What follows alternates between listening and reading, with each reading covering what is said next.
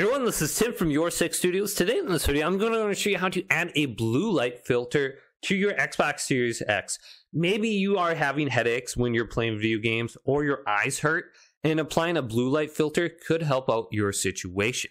So let's go up to the top and then go to Settings, then go to General and go to TV and Display Options right here. Then what we want to do is go to Night Mode, then turn Night Mode on.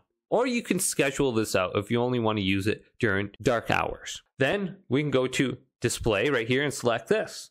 And then we can go down. Now we do have the option to dim it if our screen is too light or it's too bright. But below that is the filter blue light. We can turn on the blue light right here. And then you'll notice that the screen is going to have like a tint to it, maybe like a red or a yellowish tint. Well, adjusting this could help your eyes. So I'm going to go ahead and put it on maybe like 40% right here and then back out. And then you can see that we have 34% filter on. Then we can allow HDR, and then we can go to a dark theme or a light theme. So you can change your theme under here too.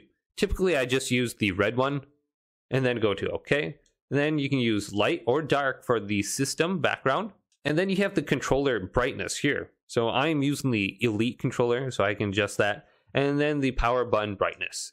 So we can go to this, and I believe this is on the front of the Xbox, where we can just look at our Xbox and just move this down a little bit, and then we can see everything on here. Or what we could do is completely just turn this off if we don't want the light, and you can see in real time flicker on and off. So come to this section and adjust the blue light filter, and hopefully this video did indeed help you out. If it did, leave it a big thumbs up. And subscribe to my channel down below for more tech videos coming up next on YourSix Studios.